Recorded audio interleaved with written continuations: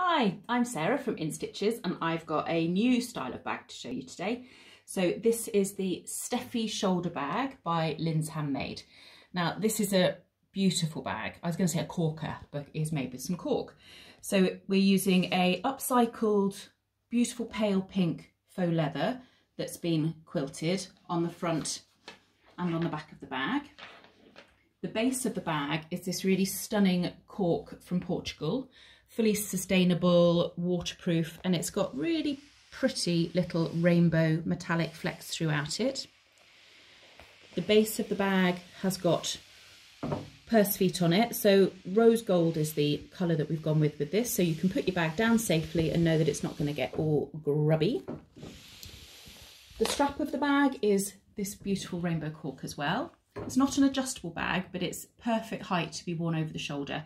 It's got a nice slouchy feel. Got a fancy little tassel, if you like a tassel. You just pull that back and then we can start to see the interior of the bag.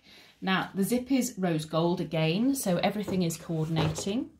You can open the zip and inside the whole of the interior is this pretty dogtooth waterproof canvas.